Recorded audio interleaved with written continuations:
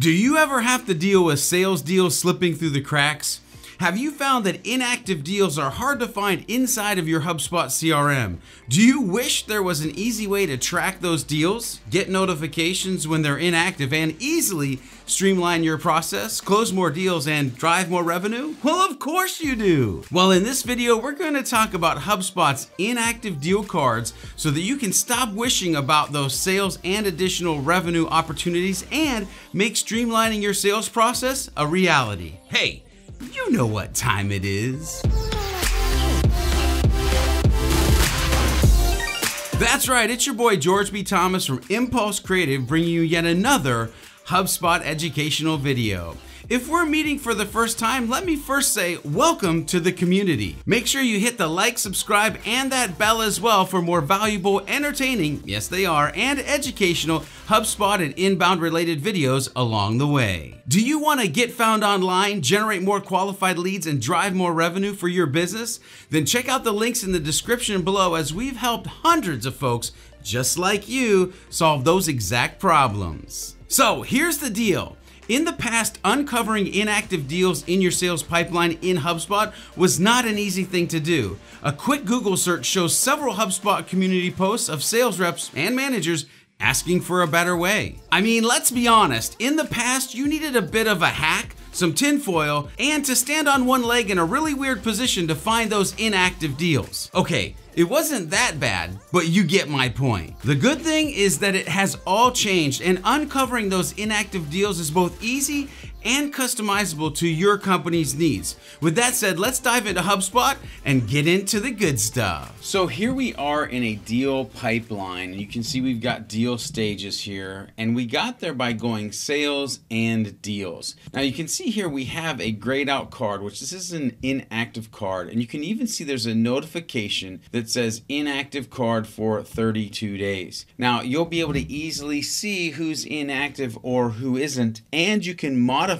which ones will actually be inactive or not based on date range, as well as there's some customization. But to get into that, we need to go ahead and dive into board actions and then edit cards. Once we edit cards, we're going to see a slide, and then you'll see here we have default view, or we have compact view, as well as we can display associated contacts and companies on the card if we want or not. So we can go ahead and check that off. We can go back to default view. Whatever you want, you can make it look the way you want. Depending on how many deals you have in deal stages, you may want to slim it down a little bit. Are you getting value out of this tutorial? Then please give it a like, hit that subscribe, and the bell as well for those instant notifications.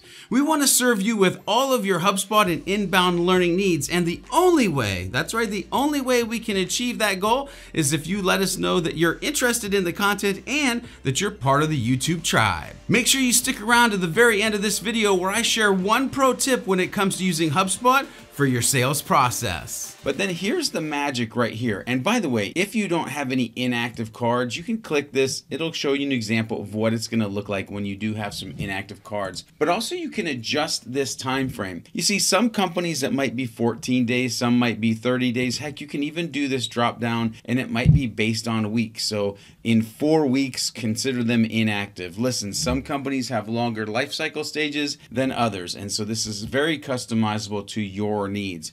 Also, if you don't want to show inactive cards, you can turn it off. I'm not exactly sure why you would do that, but it can be done. But we're going to go ahead and leave ours on because here at Impulse Creative, we definitely want to see who's inactive, whether it's in our training process, whether it's in our sales process. We want to make sure that the flow is moving forward. And now with inactive cards, you can do just that. So as you can see, keeping track of your inactive deals in HubSpot is no longer a wish list item.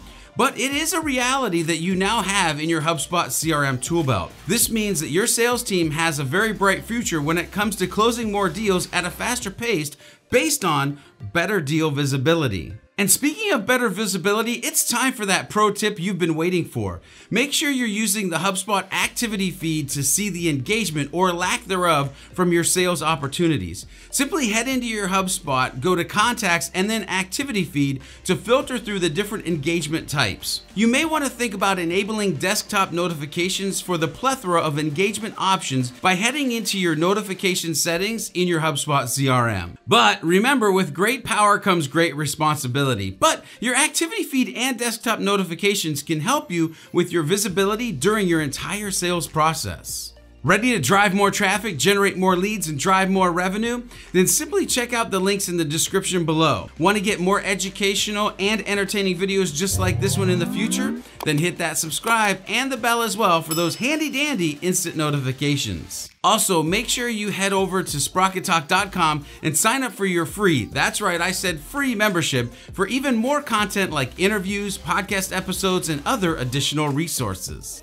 In closing, make sure you schedule an internal meeting with your team and figure out how many days or weeks you want to set for your inactive deal cards as an organization so that your entire team can streamline their process, uncover inactive deals, and drive more revenue for themselves and for the company. Continue to be a sales ninja with the HubSpot CRM, and until next time when we meet in the next video, make sure you're focused on being a happy, helpful, humble human, and as always, make sure you're doing some happy HubSpotting along the way.